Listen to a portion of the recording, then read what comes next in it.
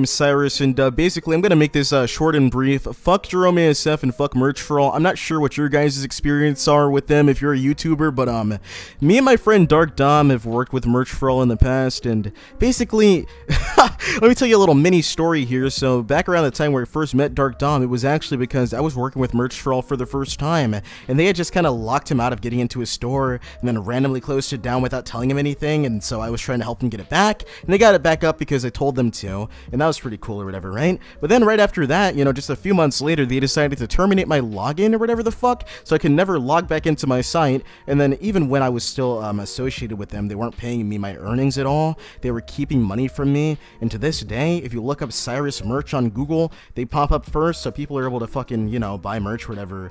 None of the money goes to me, and I don't really care about the money itself. It's just the fact that they're keeping thousands of dollars from me, and then just completely shutting me out of existence at this point, and that shit's so annoying, dude. So, yeah, this company's fucking robbing me, and I'm not really sure what to do about it, but to Jerome ASF and your shitty company, fuck you. Please stop robbing me, and please take down the store. That's just about it. Thank you. By the way, if you want to help me with this entire thing, be sure to check the tweet inside of the description. It basically just talks about the situation. I'm pretty fucking pissed off. This video is going to be deleted soon, by the way, whatever.